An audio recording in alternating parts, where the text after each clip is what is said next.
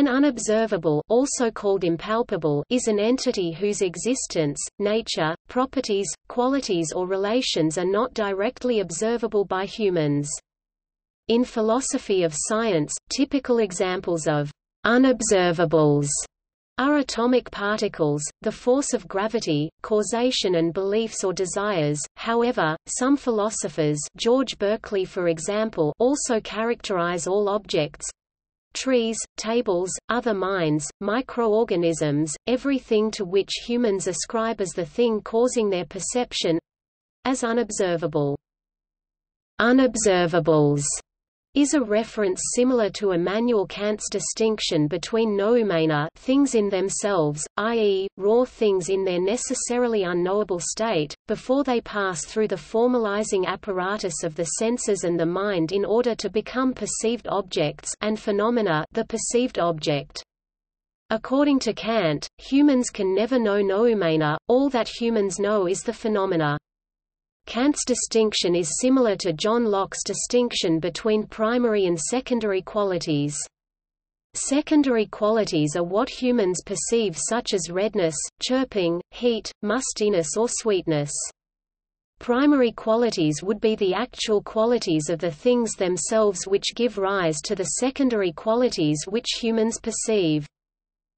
The ontological nature and epistemological issues concerning unobservables is a central topic in philosophy of science. The notion that a given unobservable exists is referred to as scientific realism, in contrast to instrumentalism, the notion that unobservables such as atoms are useful models but don't necessarily exist.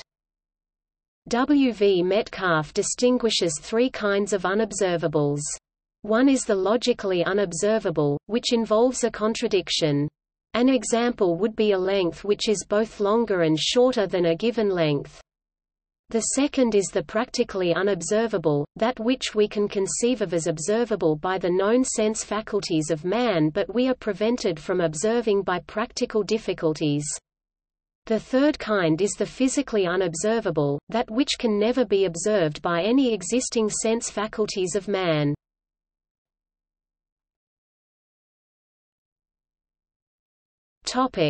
See also: